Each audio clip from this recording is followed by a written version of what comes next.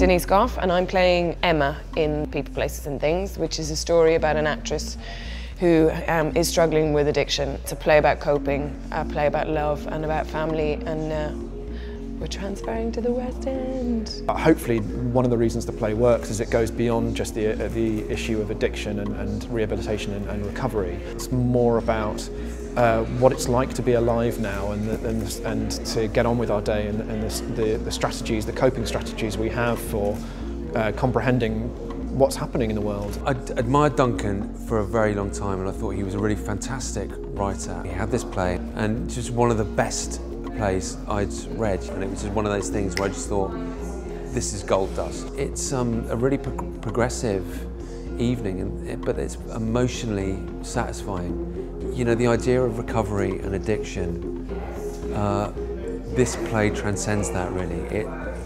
It uses that as a metaphor for who we are as human beings and what our challenges are and how do we endure. We have to embrace the worst as well as the best, and I think the play charts a journey between those 2 points. The traditional West End audience, I think, will get a lot out of it because it's funny and it's moving and there's something really energising about seeing it. But also a young audience will enjoy it. I'm so proud of it, I can't tell you, I'm so proud of it, and to be with these people again in a few months is just a beautiful thing.